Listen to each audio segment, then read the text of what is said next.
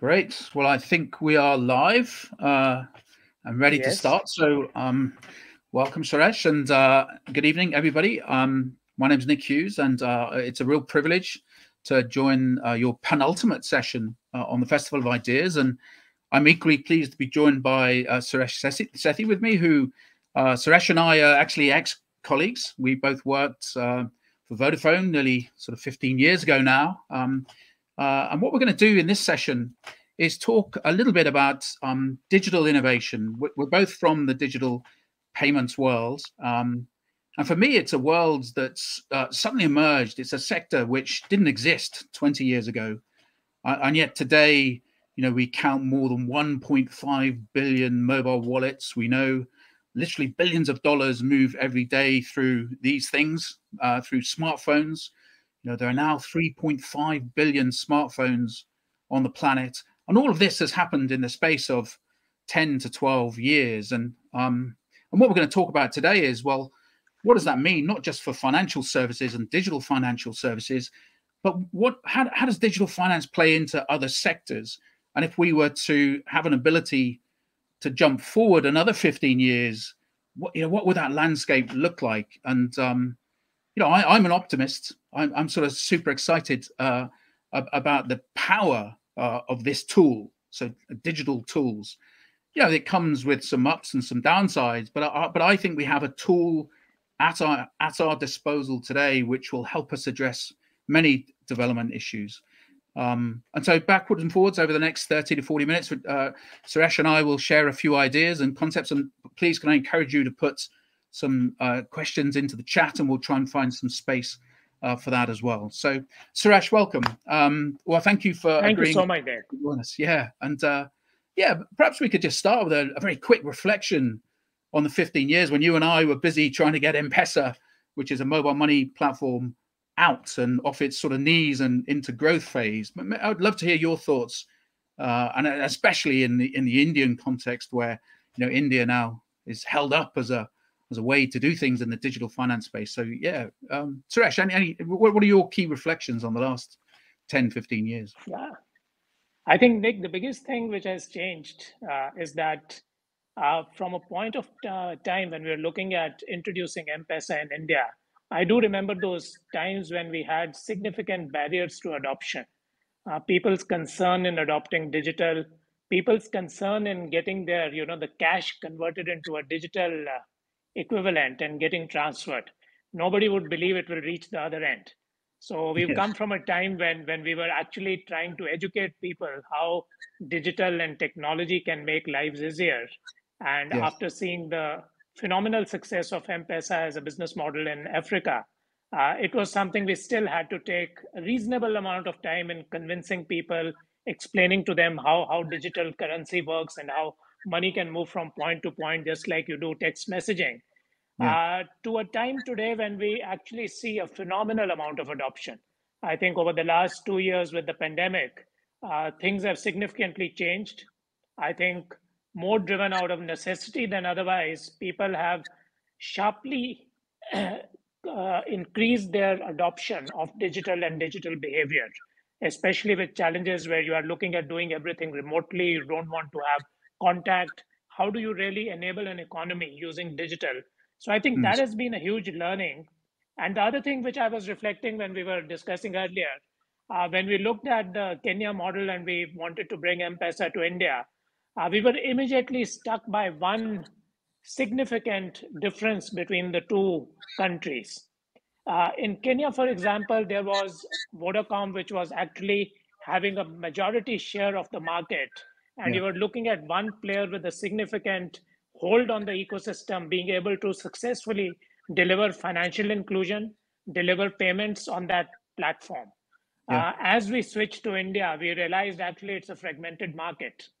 And how do you play in a market where you have limited interoperability? So if you're telling somebody to use M-Pesa, there was limited ability to move money from M-Pesa to, say, Airtel Money. And that is something I think India has done very well after that in terms of introducing open technologies, open platforms and standards, which have made interoperability a possibility. So as we look at the new paradigm of business and technology, I think it is totally embedded in open architecture, open standards, and open paradigms. And that has been a significant reason for the success of adoption and usage as we see it. Yeah, I think you're right. And I often look back at those early days in Kenya where you're right. The network operator, Vodafone and Safaricom, had a 62% market share. And that just gave them the ability to drive very fast with a consumer proposition. And, you know, the market share actually rose on the back of M-Pesa to around 90%. But then in other markets, it hasn't worked like that. And so for me, one of the takeaways was you need a proof point and a proof case to show what the product can do for people's livelihoods. And that's really why M-Pesa stands out so much in my mind in Kenya, because it just showed actually we can really solve some of these financial inclusion challenges using digital technology. But you can't quite lift that model, take it to other places and drop it in. And your point's exactly right. That's where you start hitting more friction points around interoperability and market share and pricing controls. And you know, and I think, you know, we've gone through that. If you think about this as, you know, mobile money or digital finance, it's almost like a teenager now. It's actually pretty big, but it's still trying to figure out, you know, what's the way forward. And those early infant days in Africa showed us what we could do, but now we need to think about framework conditions. And on that, I mean, the India stack keeps coming out as a model that other markets should follow. And you know, perhaps you could talk a little bit about the India stack. I mean, I'm on the board of bKash, and in bKash, you know, with 55 million registered account holders now, but we can see those challenges you've mentioned. How do you make it work across all networks? How do you make it work for all consumers? And I think you do need some frameworks in place, some consistent legislation, etc. And so, yeah, I'd love to get your thoughts on why the India stack has worked so well, and what does it mean if we were to sort of jump forward 10 years? What do you see next, assuming you've got that framework in place now? So I think that's definitely a use case on which we can build, and you're absolutely right. It's the frameworks and the basic principles on which India stack was built.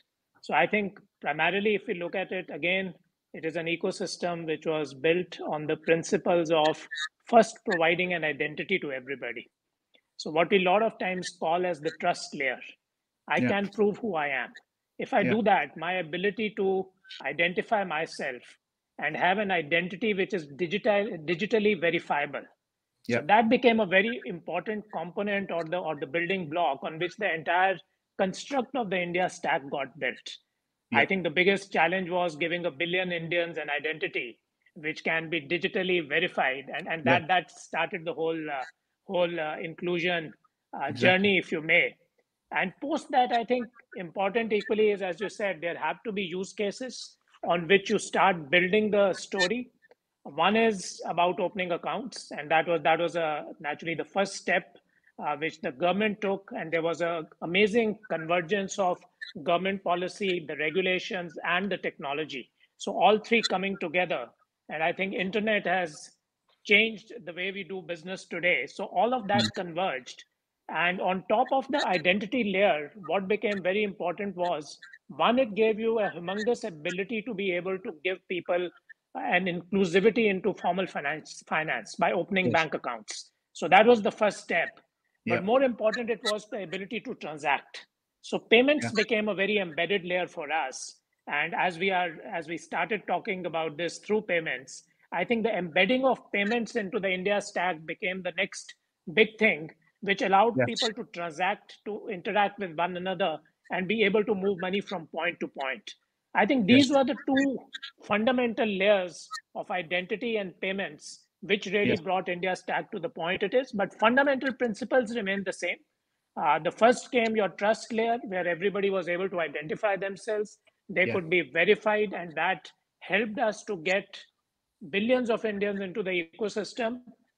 You won't believe it, that there was a 700% increase of bank accounts between 2010 and 2019. And there was a study done which actually talked about the fact that what India achieved in a matter of 10 years would have otherwise taken 46 years as a cycle to achieve in terms of financial inclusion. So Yeah, I think the definitely. fundamental principles became very important. So on top of the payments layer, if we may see it, that is where the ability to discover and connect various institutions came into play. Today, Yeah, when we look at the structure of UPI on which our retail payments are today running, there is an interesting convergence of both the banks. We have 282 banks today which are connected through the UPI interface. And yeah, we have at the same time, we've got big tech playing over there, yeah, where we are exactly. able to produce consumer facing applications where people can actually go there, they can discover, they can transfer money. And that I think the convergence of big tech, the banks, everything put together in an open architecture is what Yeah, drove the adoption and where we are today. yeah, yeah. You're right. And interestingly, you mentioned the entry of the big techs. If you abstract back from what the India stack has done, you've made it easy. It's almost become payments. You could argue will, if they're not already, they will become commoditized.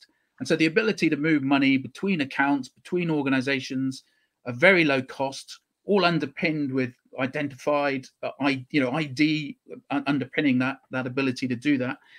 It sort of opens the door to non-financial institutions coming in. And we've seen Facebook. I know in India you've got Google Pay is huge. You've got WhatsApp Pay, and so suddenly the landscape has a few big dinosaurs moving in the landscape who would not traditionally be in the financial services space. And there's a couple of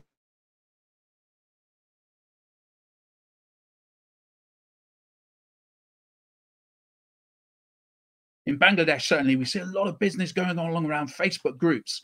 And if you can layer in payments at the same time, then suddenly there's it may be harder for the more traditional financial service players to sort of stay relevant and compete with some of the social platforms that are getting into payments. And yeah, do you see that happening in the Indian context as well? Yeah, very much. And Nick, I was actually remembering a term when you talked about payments getting commoditized. Somebody talked about ambivalent payments. So payment is an embedded layer in which whatever you're Yes. doing today, payments becomes a part of it. And you're not even thinking twice when you are enabling a payment. It is so deeply embedded into the entire Yes. framework. And you're absolutely right. We do see the social the social media itself and the technology companies and the fintechs playing a very strong role in extending this entire payments layer, because today in our daily lives we are so connected using the social media platforms, using big tech. If you can Yes. in an ambivalent way embed payments into the entire layer, that has played out very well, and that is where I think partly also drives the success of some of the platforms like UPI, where Yeah. you have easily the ability, you're bringing all the bank accounts. So you're not leaving out the traditional banking. Wherever you Yes. had your store of money, a formal bank account with a banking institution, but your ability to move money from point to point is Yeah. what has got enabled Agree. using a structure like this. So I think Yeah. it's going to be a very embedded part of the development journey of payments going forward. Yeah. That phrase embedded finance, you're hearing it more and more now, and I think you're absolutely right. It's about taking that payments capability and putting it down into different value chains. And if I can be, if you don't mind me humoring me with a couple of minutes, I wanted to share some research that we've been doing through the Wheeler Institute, London Business School, in Africa, because there's unless you've been living on Mars, you'll have seen vast amounts of investment capital going into some of the so-called fintechs, and especially in a emerging economy perspective, and in sub-Saharan Africa, we're particularly interested in this at the Wheeler Institute, and we're trying to understand why is it going in, and what are we seeing the sort of scale impact that we would expect given the potential that digital has. The lack of formal bricks and mortar infrastructure, but the availability of 4G networks, 5G networks coming, low-cost smartphones. These ingredients feel like we should see scale. And so we started an exercise with some support from the UK government, FCDO department, the ex-DFID department, and they said, well, let's dig a little deeper and see if we can find evidence of scale and what factors drive scale. And so I'll just share, if I'm able to get the tech to work, I wanted to share a couple of slides that I've got that highlight this. Maybe now I've lost you guys on the screen, but can you see it? Yeah. Yes, it's right there. Yes. Okay. Well, just very quickly. So when we think about this concept of digital and scale, the first thing you have to sort of unpack is, well, what do you mean by scale? Is it the number of customers that an initiative has? Is it the revenue it's generating? How much money have they raised? And how many employees they have? How many deployments have they done across markets? And so we sort of came up with our own. Everyone has their own view, of course, on what scale means. But we sort of came up with an index methodology. And we looked at 720 fintechs within sub-Saharan Africa. And we started to gather what data we could and see, well, how many of those have made it through to scale? And I'm cutting a long story short here, but the answer was actually not as many as you might have thought. We see around 5% of these fintechs reaching scale using this very simple index methodology. And there's different ways, of course, to measure scale, but only 5%, we think, made it through to scale when you looked at the spread across the full 720. And then we saw a strong concentration in just 3 markets, so Nigeria, South Africa, and Kenya. And then really just a very low sort of splattering of sort of scaled projects elsewhere. And so that started, then, the next obvious question is, well, why is that? That feels quite low, given, you've got a couple of standout successes that, M-Pesa one, of course, but there are others. Why aren't we seeing more? And so we started digging a little deeper. And again, probably a lot of information on the screen, but what have we learned when we look at the scaled companies and compare what they've done differently to the non-scaled companies? There are a few interesting points, and this is the sort of other side to the coin, Suresh, to the point about the future is all digital, because I still think it's only in Africa we have a few friction points around the interface between e-money and real money. So for example, these 2 bars you see, can you access that product through a simple feature phone? Well, the scaled ones have got feature phones as well, not just smartphones. Sure. Are you using sales networks and, points at which you can go and top up your wallet? The scaled ones use agent networks, and so if I was to sort of sum it right up, is it still a bit too early to see a pure digital play? And I sort of think it is a little bit in Africa, because you still have to deal with the real world, and cash is still king in many parts of sub-Saharan Africa. It will come, of course, and it will come if we see more sort of top-down interventions like we've seen in India. But actually, we're not quite there yet. You still have to think about operational delivery to make your businesses work at scale. And so we, I'll end those slides now. But I'd love to get your thoughts on that, because do you think we are close to the point where money gets eradicated completely and we'll move digital? My hunch, based on that research from Africa, is it's probably still 10 years away. But yeah, do you think we're moving closer in India? I would agree with you. Some of the fundamental points make is absolutely right, that it will take time. Because what we otherwise term at times a self-service model versus an assisted model, because even with M-Pesa, ultimately there was an agent on the ground who was assisting you in doing transactions also, because the cash in and cash out points. I will share with you a very interesting example of what we did with India Post Payments Bank, where I was prior to joining over here at Protean. And over there, some of the technologies that we adopted. So one, we took a very clear call that we will enable the postal network, which means the postal employees. You had almost 250,000 postal employees who today provide doorstep services from a postal perspective. And you wanted to equip them and enable them. So we gave them a smartphone, we gave them a biometric device, and they could effectively go to the doorstep of a customer and provide them services. Now, the beauty of the thing to share with you is, again, coming back to the same thing, that how do you lay out the infrastructure of your entire ecosystem? Now, in India today, we have something called as Aadhaar-enabled payment services.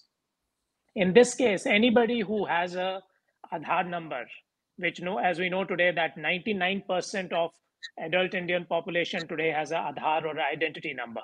So that Aadhaar number is today getting embedded into your bank account. Yeah. So technically, if the postman is coming to your house or the postal worker is coming to your house, you can access your account in any bank where you have an embedded Aadhaar number. So you're not looking at your accounts within India Post Payments Bank. You can access any account in the banking ecosystem. So that created a huge network effect. As a result, what it meant was that these 190,000 postal employees were provided these smartphones and biometric devices. This entire network was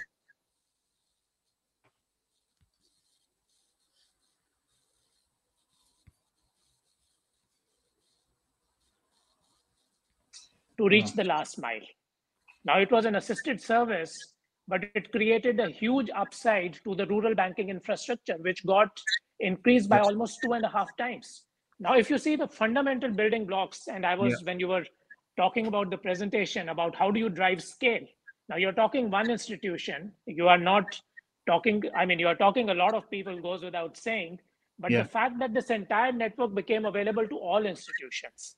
So if they were only applying to India Post Payment Bank, they would have looked at the customers of India Post Payment Bank. But now you are actually serving the entire community of people who have a bank account. So your ability to scale up gets multiplied. So I think a lot depends on the open architectures. Again, we come to the same point on the fundamental building blocks, how you stack them up.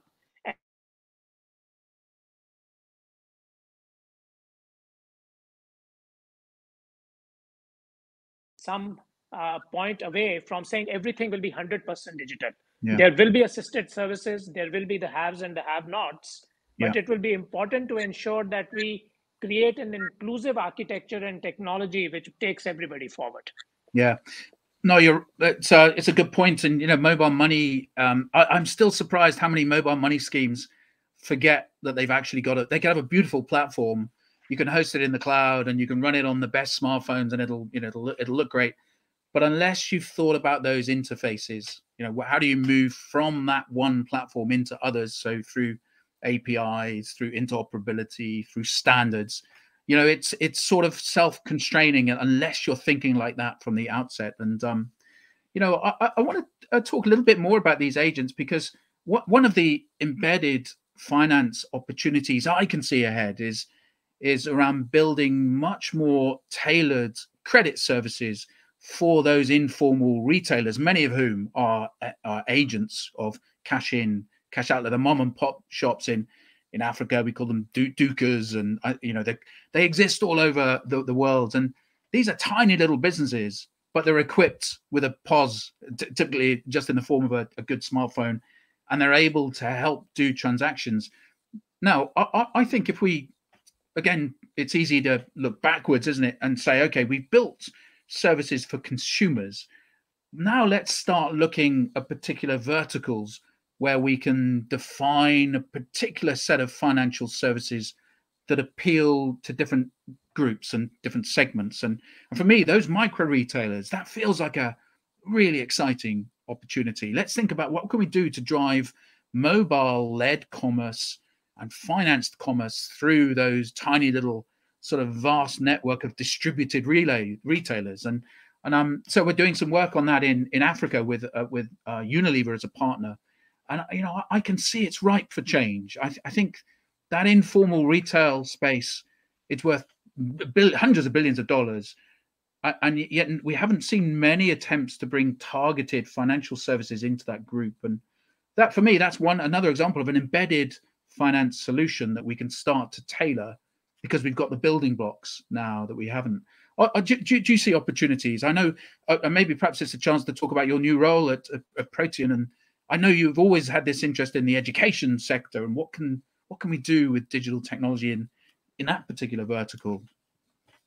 So Nick, before coming there, I'd like to actually ask you a question, because when you were alluding to the agents, the entire mom and pop sector, you're actually talking at the entire MSME industry.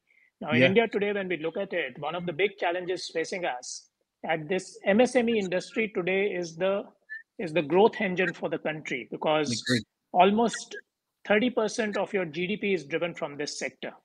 Only 11% of MSMEs today have access to formal credit.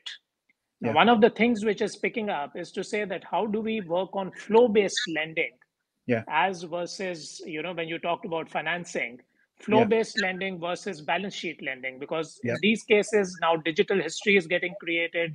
You're working on models like M-Pesa and all.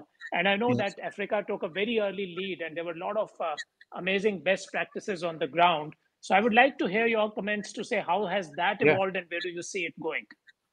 Well, it's a really good point, and you'll have heard of M-Shwari, which was a product that was launched onto the M-Pesa platform, where you're building profiles of individual consumers using that transaction data, and so you're shaping the products very very nicely into needs. You can risk adjust, etc. But I really this and again maybe for the perhaps worth a definition for people new to this space, but flow-based lending. So basically, you're actually building financial services that are linked directly to the transactions that are going on the platform. And we've got open banking certainly here in the UK, and Europe is quite well established now.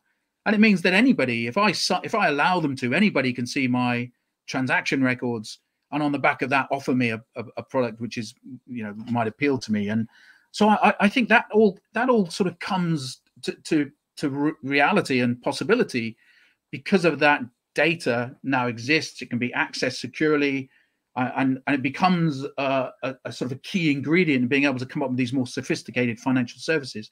So I after leaving M-Pesa, I co-founded a business called M-Kopa, Kopa Swahili for borrow, and we were selling customers distributed clean energy solutions. So it was a standalone solar power pack that could power a house, a TV, a fridge, but we financed it by connecting the equipment and then allowing the customer to make small payments to us. So we were basically asset financing clean equipment, and instead of spending money on kerosene and charcoal, the customers would pay us digitally, and we would allow the equipment to work. And that was we thought, there's 600 million people in Africa don't have access to grid power. This is a big opportunity, but it's actually a really hard business to make stand on its own 2 feet. And the way the business model evolved was to then say, actually, we can make this work, but we have to constantly stay relevant by offering different financial services off that first secured asset, the first connected product, and then you can refinance. So if a good customer is paying well, we can say, okay, you can now apply for additional credit. We'll send cash back to your M-Pesa account, or we'll give you a loan for your small business, but we secure it against the first product that we finance for them. And so you effectively become, there's one asset in the mix, but you become a financial services provider. And so we had many debates in the early days. Are we an energy company or are we a financial service provider? But for me, that's a false barrier. Right? I mean, finance is an enabler, and we can solve energy solutions by using digital finance smartly. And so that for me was a really interesting lesson. And now the business model is M-Kopa has become, with now more than 1 million customers, and we're financing many different types of assets, including smartphones.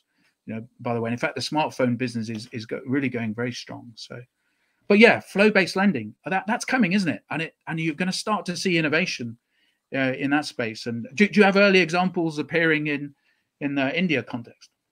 We have some very interesting, I would say, even interesting regulatory enablers coming into play.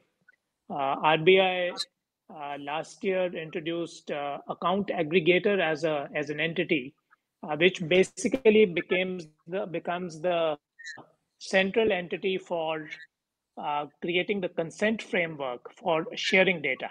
So even for an individual, if you want to share your data from what we are terming as financial information provider institutions to financial information user institutions. So if I'm wanting to take a loan from bank A and I'm actually banking with bank B, I can share my data through the account aggregator with the lending institution. And this entire consent architecture is what is being driven by the account aggregator institution. So the thinking over here is, not just ensuring that your data security and privacy is maintained, it is Yeah. also looking at empowering you to use your own data. I think that Yeah. is the most important part, and that is Yes. what I think M-Pesa enabled years ago for people who are using M-Pesa, using their payment history, they can actually get, credit. Yeah. Now that is something which now we are evolving and, even putting an entire framework of regulation around it. We've again created open architectures. It is called Open Credit Enabled Network, where you Yes. are actually using various entities whom we are terming as loan service providers.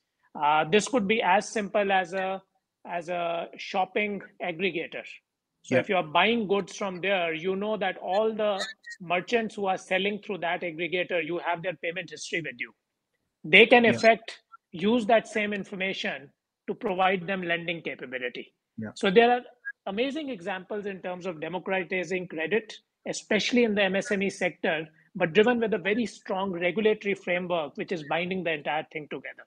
So Yeah. that's an interesting development over here, and Yeah. we are looking forward to building on that. Yeah, it really is. And to some of the students who might be listening who are keen to move into the digital space, do you see those new lending models? Do you sense the appetite exists in the incumbents? So the traditional banks and the financial institutions, or do you see this as a space where new entrants are going to come in and take up those models? Because again, if I look back into the 720 fintechs we've seen, we analysed. There's a little bit of a sort of, if you're big enough to survive,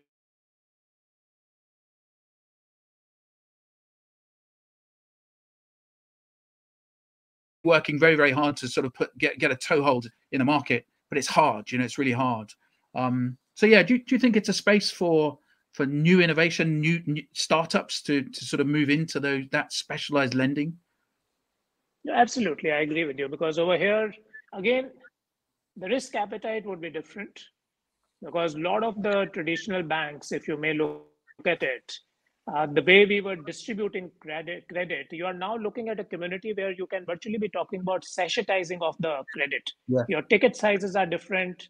Yeah. Your duration of the lending is different. You are Yeah. maybe even talking about lending in the morning and paying back in the evening. Yeah. Now, if I Exactly. look at a traditional bank, that is never the ticket size Yeah. and the term that you are used to.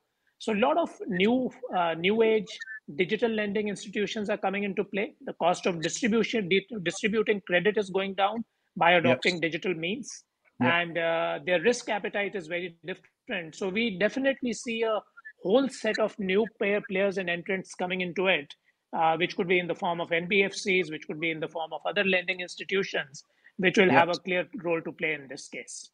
Yeah. I feel like we can't have this discussion without talking about cryptos, Suresh, very quickly.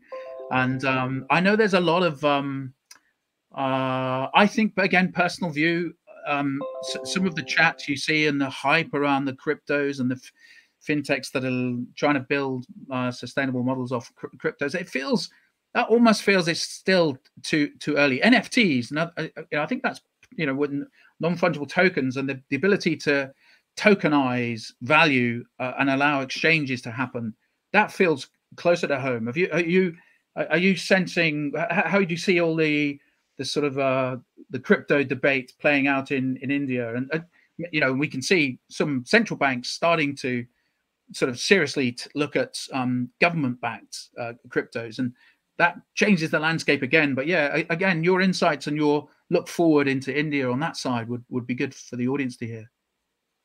I think it's an interesting play between talking about pure play crypto and talking about a central bank digital currency, because that is the other thing which is being talked about in a lot of geographies, not Yeah. just India, but elsewhere Yes. also.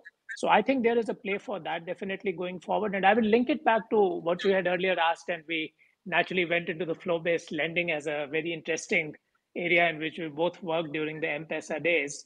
But you had earlier spoken about other areas, clearly as we look at open protocols, open networks, data sharing in an open ecosystem, you can actually see applications happening in multiple sectors. Mm. Whether you see health, whether you see agriculture, you see education. And I remember you had a question on education Yeah. earlier. So even today, we are seeing that your ability to enable the finance layer within education. Yeah. Today, for example, if you want to give an education loan, You want to give a loan for a specific purpose. Yeah. So today in India, we also have we have a e-rupee created where you can do targeted delivery of benefits for a particular purpose. So I can actually give you an e-rupee currency to only ensure that you use that rupee for the purpose of getting education, Yeah. or getting a skill. So these are areas in which we see a lot of applications coming. Now, this could be equivalent of, for example, it's more like a central bank digital currency. Yes, Because exactly. ultimately, fundamental to that is the monetary layer.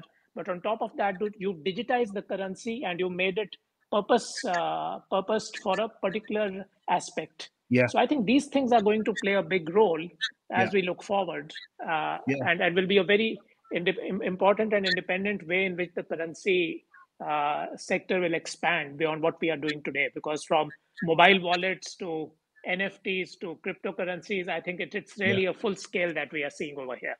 Yeah, that's good. Yeah, and you're right. We're doing a little work in my new company for our digital. We're trying to link a small payment, a micro payment. We're linking it to some clear, demonstrable, auditable activity relating to carbon reduction. So if I can prove that a certain amount of carbon reduction has happened either through reforestation or through locking up organic carbon in soil, and I've got some data to show that's happened, then I can trigger a small incentive payment. And as we look around the world and we look at which communities are going to be impacted most by climate change, then it tends to be these emerging economies, again, lower income populations. And so we think we can start to build digital tools that allow these incentive payments to happen for certain climate mitigation tasks happening on the ground. And so for me, it's just because we can now move a small amount of money around in a very auditable, trustable way, suddenly we can start thinking about these extensions of these, embedded finance is a good phrase. We can really think about these new business models. So yeah, I'm excited. It sounds like you are too, in terms of the forward look. And my hats off to what you're doing now in your new job, and how India has created this framework now, which I think is being copied basically in many parts of the world. And I think if we look at that pace of change since you and I were sweating out those original business models to where we are today, and then we cast forward again, it feels like still a very exciting space. So I think we're probably getting close to the end of our allotted period of time, and I think I've been prompted to request for the graphic to be shared. I think somebody has been sketching again in the background. I wonder if we could share that graphic now, if it's ready. Oh, great. Here we go. Nick, we lost you in between. Sorry. Okay. Yeah, I think we now have a graphic to share, which sums up our conversation. So I'll just I'll put it on full screen, and yeah, great. I'm always amazed at how quickly whoever's doing this manages to capture some of the things we're talking about. So I would like an NFT of this, right? Maybe we turn it into an NFT and sell it on the NFT market. Absolutely. Well, look, Suresh, again, my thanks. I know you're a very busy man and a very important job now, and it's really a pleasure to share thoughts. Thank you to you, Nick, and it was a pleasure to hear you again, to connect with you again. And I think it was a delightful conversation. Time just flew, so really enjoyed it. Yeah, thank you very much. And Suresh, let's stay in touch. And I think I now have to hand back to Navi as our host. And great. I think that should happen now on the platform, but thank you again. Thank you so much. Bye-bye. Thanks. Yes, and I'm back, and it's been another great session that we all were able to listen to, and Santosh Nair must be delighted if one of his images can become an NFT of sorts. That must bring you some smile, Santosh. Anyway, we are now at the last mile of this stupendous event. This event has been a brilliant co-creation of a number of people, some who we saw on stage, some who commented, conversations that happened, some who helped put it all together. And as we get to the last mile, I think it's important for us to reflect on all that's happened so that we kind of pick all the important necessary pieces and walk away far more richer than we came in with.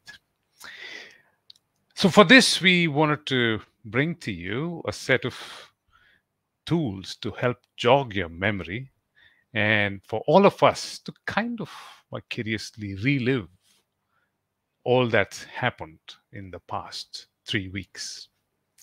And as I had a chance to look at some of those images, I was filled with nostalgia.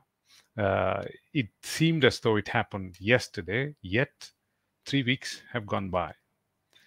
And as we jog our memories, just looking at some of this that you're going to be seeing on stage, I'm also going to be inviting you to ponder over and put into the chat box 3 simple questions, answers to 3 simple questions. The first one is, describe in one word. This is question number 1. Describe in one word what Beacon 2022 means to you. One word.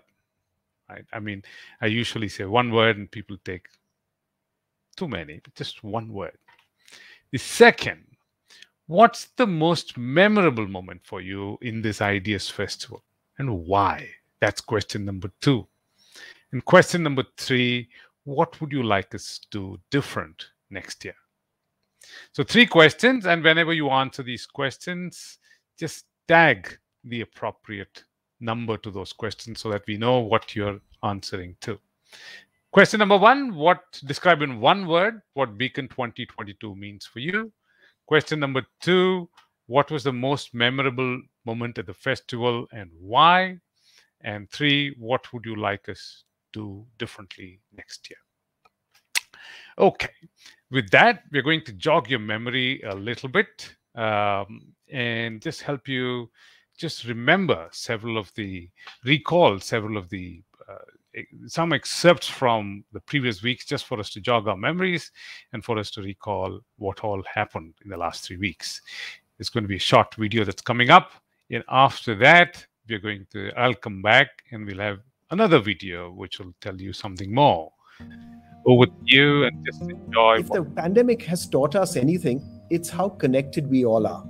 That you can't keep yourself safe in your house if the staff who work there live in slums.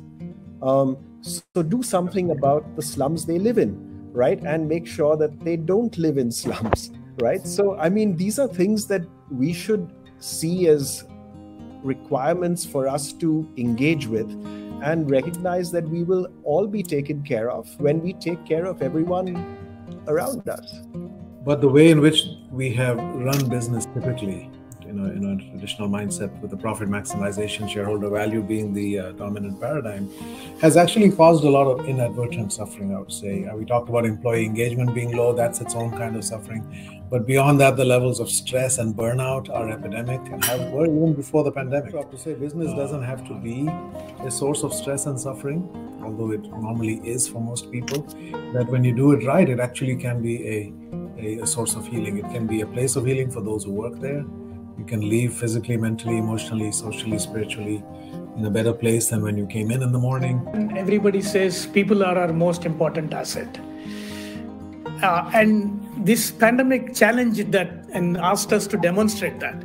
Yes. And whether we really care for people, how do we take care of them? How do we give them flexibility? How do we give them support? But at the highest level, leadership and leaders, they have to be good human beings first. People are seeking to buy brands, work for companies which stand for more than just the act of making money and a pure mercenary objective. And this has been true even before the pandemic. We've seen it across the world. Especially the younger generation is interested in knowing what the company stands for. But ever since Unilever called out its purpose more explicitly. We've been positively surprised at what it has done to our attractiveness to talent. The support teams, first of all, the absenteeism went down like anything. But what surprised me hugely was that the turnaround time for problems really shrunk, meaning that people were jumping onto the problem as soon as it was appearing on the screen, even if they were not on that shift. As a result of that, within the first 3-4 months, we started seeing the burnout. And then we started actually counseling the people that stop, for heaven's sake, you are not on duty at this point of time. It may be showing up on the screen, but there is a shift that is there, that is looking into it, allow them to do it. Very difficult to do it, by the way.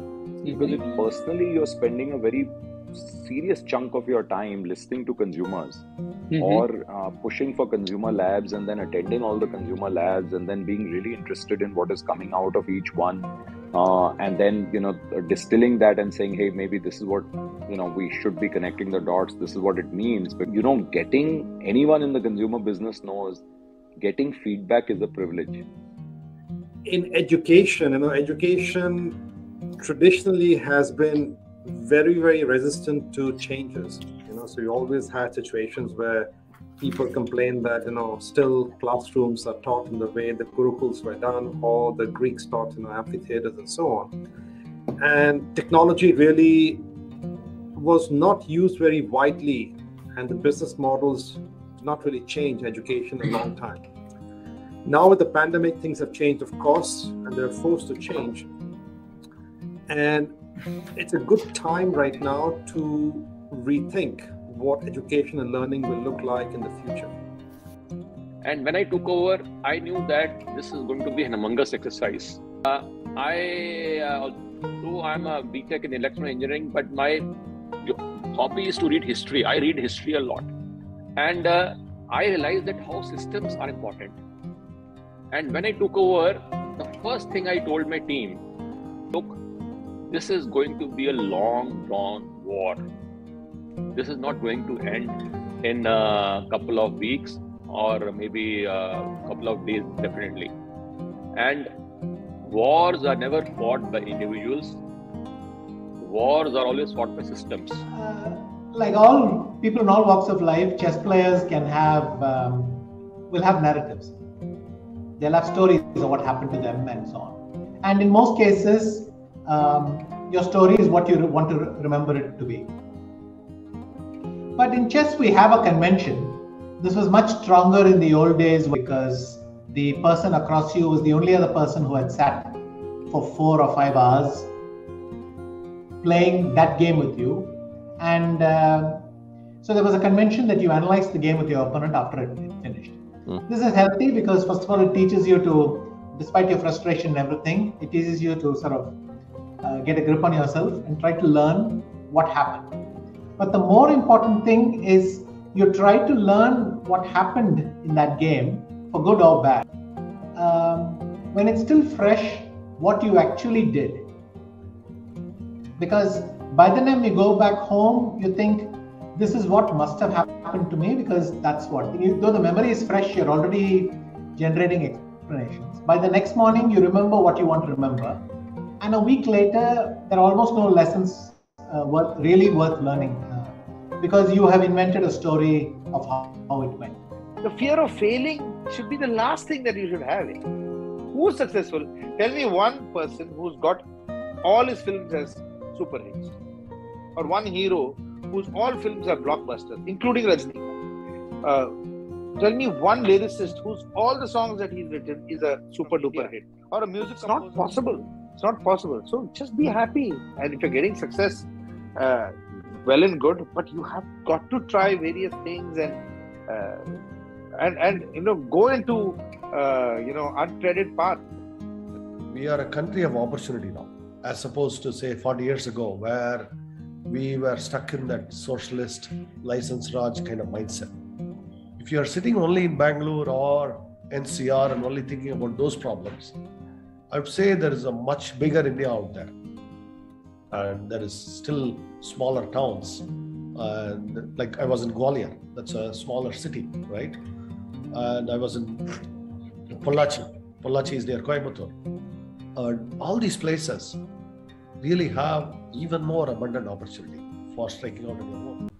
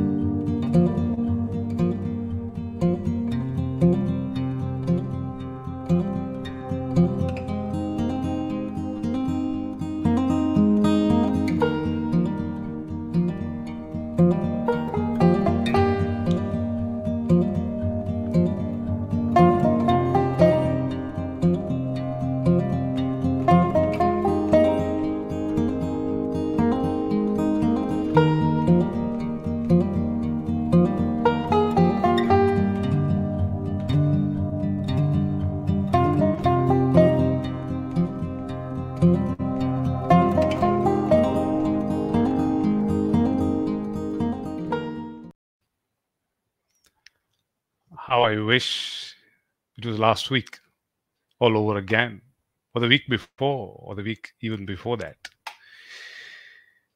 Anyway, these are comments that we heard from the stage. What about people who consumed these comments? We've had people who just did not passively sit back on a Saturday evening and just consumed stuff. They actively co-created meaning. And those are people whose views we must listen to. Some of them, not all of them, some of them.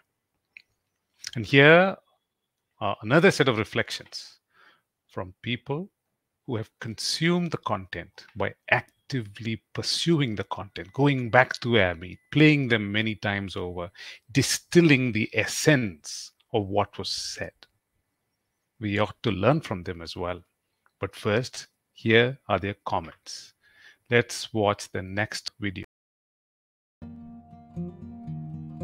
one memorable moment that I took away from these sessions is Sridhar Vembu's story of his visits to his village temple. It resonated with me well because I come from a similar village in Tamil Nadu. I've seen these big temples, marveled at them, and he was talking of the same sense of wonder when he used to look at those, and then thereafter, he was asking himself why civilization that produced temples like this had come down to a state where we are a poor country.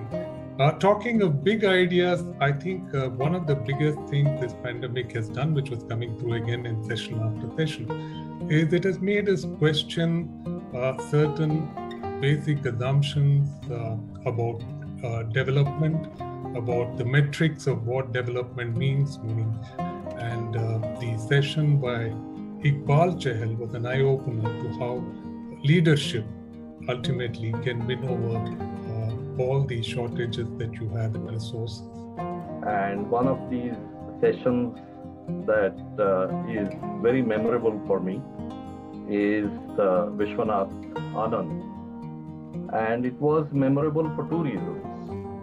One is that my own personal memory from about 4 decades ago was that I had seen this little boy, maybe 7 or 8 years old, walking down the corridor at the Indian Institute of Management in Calcutta.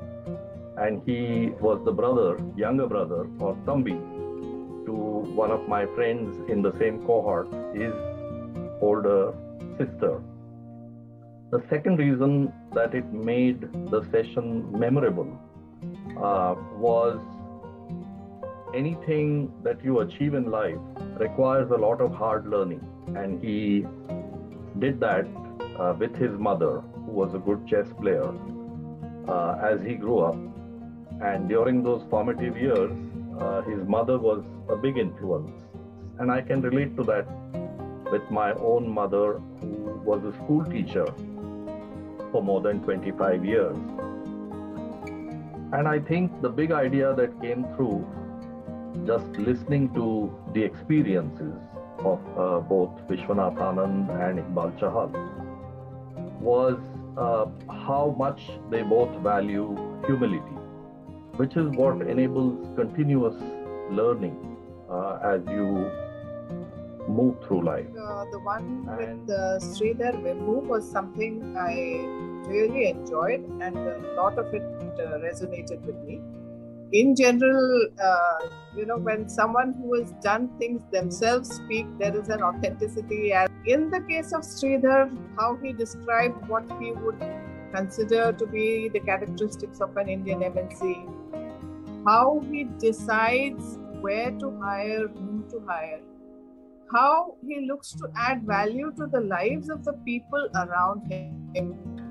Apart from the product constantly evolving and therefore continuing to play its role, the courage to be different and not to really seek the limelight consciously. It's a close to self-actualization kind of scenario which I felt I was experiencing. As a feature of the whole program, I really loved, the Santosh Nair intervention. It sort of gives you such a lovely peg to hang your entire understanding of the session. Or recalling it in that form will actually make the whole process of recall so much more interesting. And he has added his own little humor to it. It was a very, very nice, memorable touch.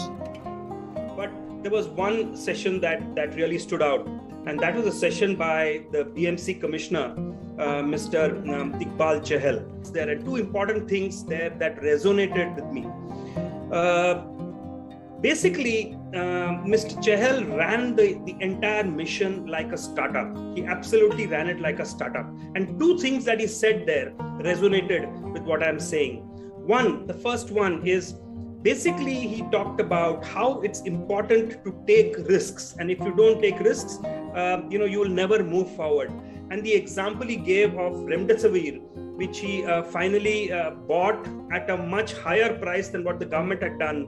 And that was subject to so much risk, but he still stood by what he believed in, went ahead and basically did what he had to. And after that, it just became a benchmark for the rest of the country. And the second thing, that he said, which is so valid and important, is that it's basically systems that run such programs, systems that run war rooms like this, and not necessarily just people. And he was talking about how systems run the army. And this is the other thing that I believe, that startups, successful startups, always have. So this is typically how a startup is run. And it's run basically when your ability to take risks is high, calculated risks is high. And second is you run it through systems, processes, and technology. And hence people become more successful.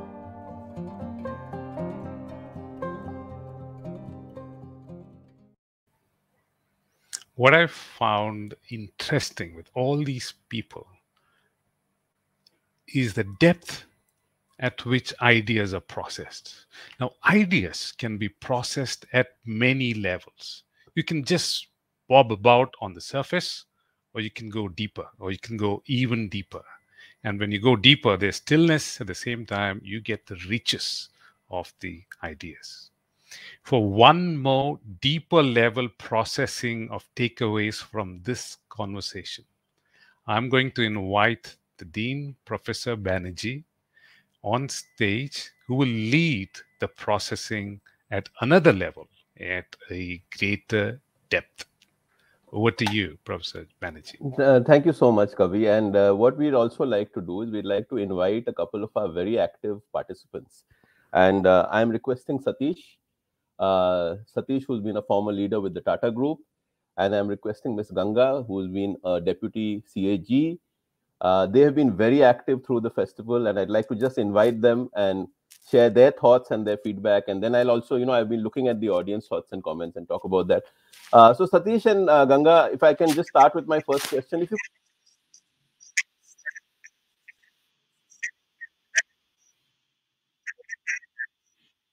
which have resonated with you. Satish, maybe I can go to you first and then come to Ganga. Thank you. First of all, it's an honor and a privilege to be part of the wrap up. So thank you, Kavi and Ranjan. To me, this has been the entire Beacon experience has been just short of drinking from a hose pipe. Drinking from a hose pipe can overwhelm you and lock you up.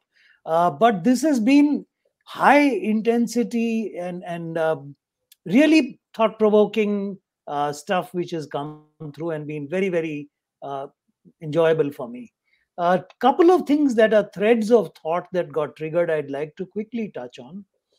I think the one session that started it all was the Ajit Ranade, Shiv Kumar, Naushad Forbes, entitled Reimagining the Economy.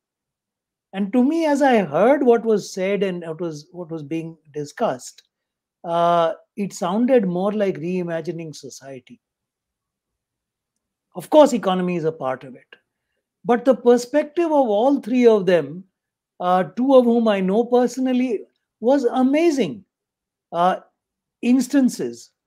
Naushad's point about focusing on those who were left behind rather than just a concept called equality and driving towards that as an abstraction. Shiv's notion of what in my words was selfish selflessness. What an amazing way he put it together, that it came through to me that the ultimate form of being selfish is to be completely selfless, as was in the case of the example cited of Naushad's statement of if there are people serving us who are living in slums, then make sure they don't live in slums. Rather than try and protect yourself with a mask or with restrictive bans, etc. The third thing was, I think, at a very practical level, the notion of a digital divide actually coming through clearly in its unpacking as an access divide. Access to healthcare, so not just digital, it is a whole social phenomena that permeates every aspect of life, which was brought home to us in the pandemic and heightened. And the final point over there was this notion of let's create an employable population. So that's one piece. Quickly, second piece, Nitin Paranjpe was another high point. I was really, and I'm still unpacking that of when there is no playbook of the unimaginable reality, you have to fall back on basic values. Simple statement, very clear, but needs a lot of unpacking to say, heck, so what does this really mean in the battle that's going on in the street or will be there in the streets tomorrow? And his calm, thoughtful presence. I look at that and now reflect, connecting recent events at Unilever maybe, which is unfair, but it's the dots I connected to.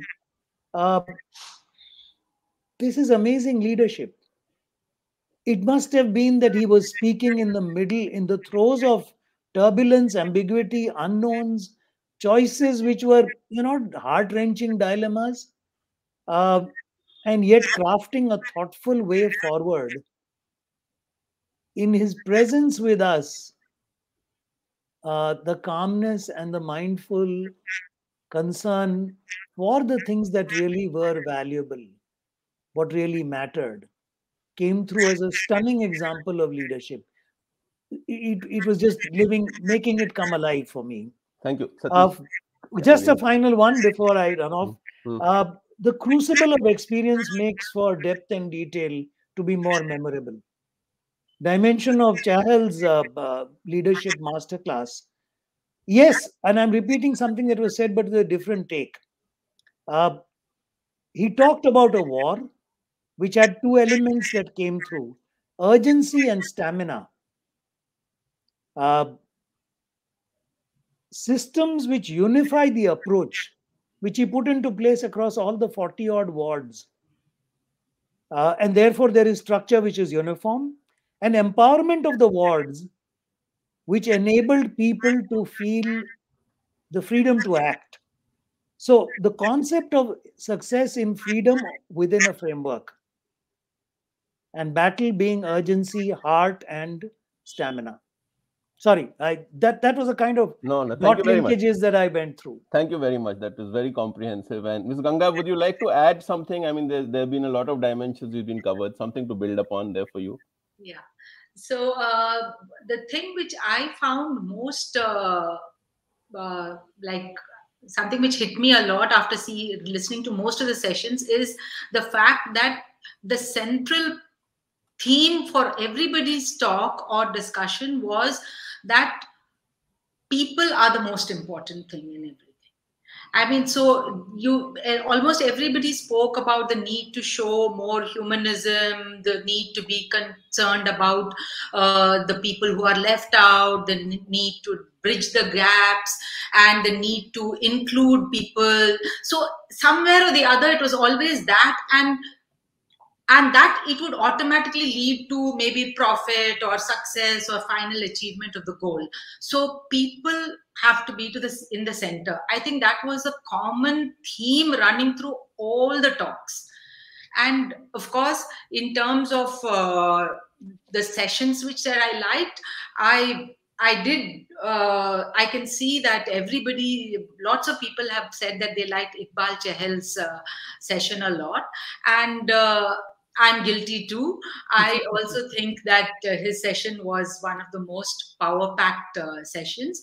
And it's not because of any bias that I'm a fellow bureaucrat or anything, but it's just that it was like as if he condensed several management textbooks together in one 50-minute power-packed session full of emotion.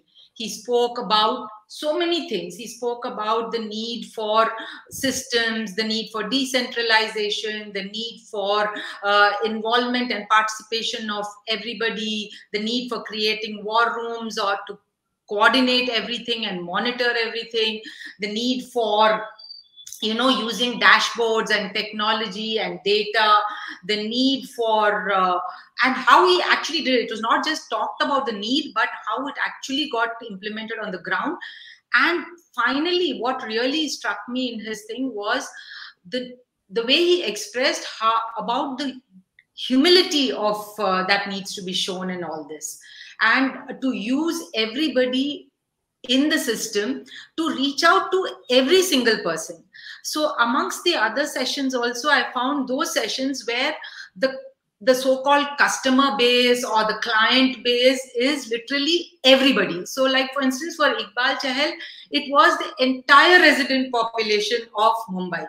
It was not those who travel, buying tickets on Make My Trip. While, I mean, of course, each one is concerned about their own segment, but the ones like, so when even today's session, when Riya spoke about the disposable packaging which she has come out, it's about everybody. It's like not identifying individual A, B, C. Or Vembu, I mean, like Sridhar Vembu's again was about going back to the rural places, I mean, to staying connected but yet being rooted to your this thing. So I think that was really very important. And finally, what as a reflection for me is that most of the people who spoke and most of the people's leadership qualities came out in this whole pandemic crisis. What I'm thinking and what I'm now trying to put in my head, run it through my head, is how do you ensure that such kind of leadership qualities are shown when business is as normal, not in a crisis situation. And I think that for that, there are some other speakers who actually had already become, what Vembu, for instance, Sridhar Vembu has done, or what Riya did. They are people, or Mehta did. They have been doing all this, reaching out to the people even before the pandemic. So maybe we have to take lessons from there, combine it with the lessons from those who have managed well in a crisis, and then figure out how to make sure that we do it all the time, not only when crisis hits us. Thank you so much, both of you. I think you've done such a great job of summarizing so much of the content of the festival. We have to move this quickly to a wrap up. So I'm not going to add much to this, except to say 2 or 3 themes that came across. One is reimagining business cannot be done without reimagining society. The two go hand in hand. We talk about ESG, environment sustainability, but along with ESG, perhaps what this entire beacon has raised is EHG, empathy, humility, and gratitude. I'm going to talk about 2 more things quickly. One of the things I take away is that, we had 3 speakers who were not from a conventional business perspective. A Vishwanathan Anand, a Shankar Mahadevan, and an Iqbal Chahal. And they did as much to illuminate the way we think about business and management as any other speaker. And I think one of the things we take away is we must have different voices on this table. And finally, one thing that has set this whole beacon apart is the voice of the youth, the voice of our students. And to talk a little bit about something exciting that our students have been doing, I'm going to invite Dr. Leena Chatterjee to talk about some student projects at the intersection of society and business. So Dr. Leena Chatterjee.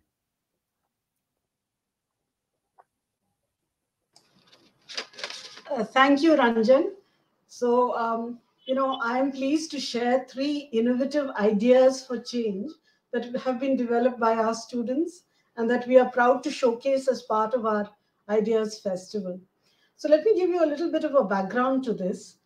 As you have seen, students have been partnering with us in organizing the festival in various roles. And one such group of Ayushi, Anisha, and Kritik were tasked with brainstorming on how to get students to contribute to the theme of the festival. And they came up with this interesting idea of having a competition among groups of students to address complex problems in the public domain, to research and look for insights, and to propose a solution. They also identified 5 broad areas that students could use as themes for kind of their project. Now, initially, we had about 13 teams participating in the competition, and over a period of time, this was reduced to 5 after screening. And these 5 groups pitched their idea to some of us, and then finally 3 of the ideas were chosen to be showcased in today's session. So I think the interesting thing was that we gave these 3 teams a hard deadline of 20 days, within which they had to flesh out that idea, improve it. They had to do much more deeper insight into the issue and the problems to find the sweet spot of where they could make a difference, and to come up with some kind of a rapid prototype or pilot test for their solution. Now, that was quite a hard call for them. And, we had a ringside seat onto looking at this very interesting thriller that was playing out in front of us, where there was lots of twists and turns and challenges. And, we came up with actually a photo finish this morning. So it has been exciting. And I think that it was very gratifying to see how the students were willing to kind of keep going back to the drawing board, go and look out for more insights from primary sources, from secondary sources, to look at and go through various iterations of their prototypes, and then finally to learn how to make a video and to do some storytelling to present their idea. So I think they had a real steep learning curve, and I think we are quite proud of their final products. Yes, it is a work in progress, but I think in the time that they were given, they really delivered. I think that what I would also like to say is that while they worked, I think that they also showcased some other things that I think we are proud to kind of talk about, and that is a very strong learning mindset, a very positive attitude and openness to feedback, a lot of grit and determination to forge ahead, and a kind of never say die attitude right up to the end. And it gives me great pleasure to show you a small trailer of the 3 projects. There are 3 projects. The first one is on how to encourage and facilitate volunteering among the youth for social causes. The second one is actually interestingly in the area of waste management and around the issue of helping societies to segregate waste and to deliver it to the end users of that so that it can be well managed. And the third project is around how do we help organizations, especially smaller organizations, to get back to what we call hybrid work. So how do we create systems through which we can help them to take these decisions? So I'm going to ask somebody to quickly put on the video. These are a kind of a trailer.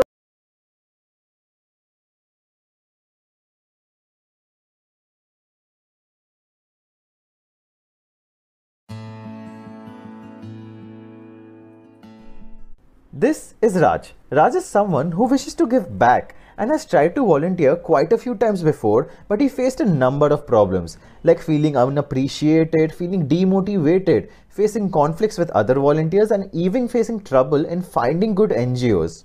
One of the NGOs he worked for was DAN. Now DAN faced issues in attracting volunteers, and it was even more difficult to retain them. Most of the volunteers they attracted were young and diverse, but the tasks assigned to them were not in line with their area of expertise, which further led to a wastage of time and resources. Well, we have one solution for both their problems, which is Unity, an app-based platform which aims to revolutionize the social volunteering experience. To know more about Unity, visit us at our booth.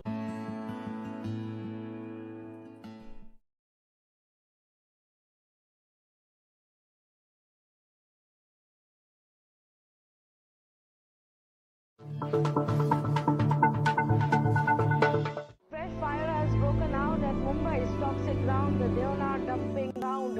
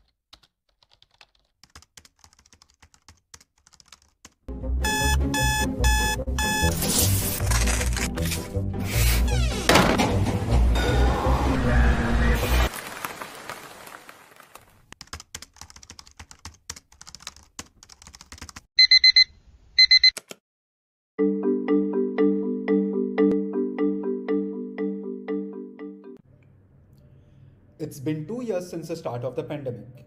Advances in healthcare and digital technology have eased the unsettlement at the workplace caused by COVID-19. But what about the way people will work? Do we really imagine ourselves going back to office every morning? Employees have experienced a better quality of life with the flexibility of working from home. Hybrid working is not a one-size-fits-all model. As the companies transition employees into new hybrid environment, there lies a significant challenge in front of us. How do we organize workforce post-COVID such that expectations of all stakeholders are managed well? Introducing Rework. Rework is a software as a service that assists the decision-making process for hybrid work. So you were able to see the trailer, and each of these groups is available with their whole video and their kind of rapid prototypes in the booths in this AirMeet area. And I encourage you to go and have a look at their videos, to talk to them, to give them feedback, and to encourage them in this labor of love. Thank you. Thank you. Thank you, Professor Chatterjee. So to the Dean, Ranjan, you've run a long marathon and you're at the end, you're breasting the tape. How does it feel?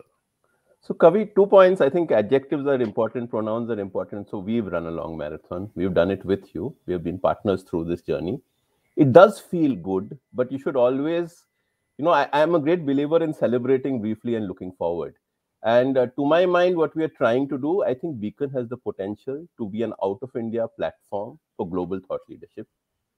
So we will quickly get back to the drawing board, figure out what worked, and try to get much better. I've been looking at the feedback very, very carefully. So it feels good. Let's celebrate briefly. There's much more to be done. Okay, next question. What's next? So there are 3 things, and maybe we can bring up some slides here. There are 3 specials that we would want to share. I think there is this fantastic conversation that I was privileged to have with Roger Martin and Jeff Garrett.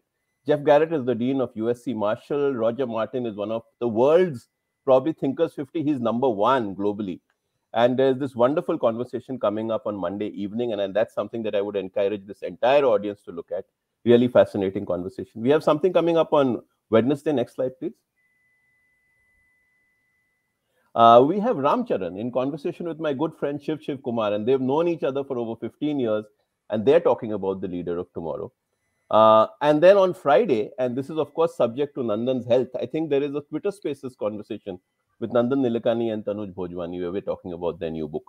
So this is just a sampler, and this is what we have for Beacon this year with these 3 events. But we will also, Kavi, I think, summarize a lot of the content, create small videos. We will keep the conversations going.